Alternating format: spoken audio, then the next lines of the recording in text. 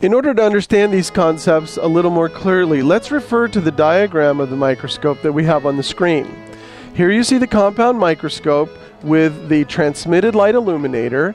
So we have a tungsten halogen bulb in the transmitted light illuminator that sends light through the base of the microscope. Here you see it traveling through the field diaphragm. And remember that the field diaphragm is the diaphragm that we can close down and see it in the field of view. That's why we called it a field diaphragm. The light then travels through the field diaphragm and is reflected off a right angle mirror, and it leaves the base. It leaves the base of the microscope, and now it travels into the condenser. Remember, the condenser is an optical device that condenses the light into a small cone of light so that it can travel through the specimen, which is here on your XY stage, and into the objective. In the objective, all of the useful magnification takes place. This is where all the high-resolution images are formed. Those images are then projected through the nosepiece and through this vertical illuminator, which we'll talk about in a second, and into the binocular or trinocular tube for the observer to see. So that's transmitted light.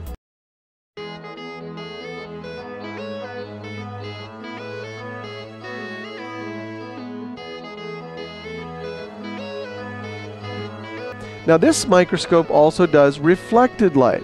Remember, in fluorescence we're using reflected light to illuminate our specimen. So this is the fluorescent vertical illuminator. Here we have the lamp housing, which has that mercury bulb that we're going to discuss more in a few minutes. It produces a lot of light which travels through the vertical illuminator. Here you can see it traveling through a field diaphragm. Again, we can close this diaphragm down and align it for alignment purposes. The light then travels through what we call a barrier filter, an excitation filter that produces the light, that blue light that you saw in the microscope, to excite our specimen.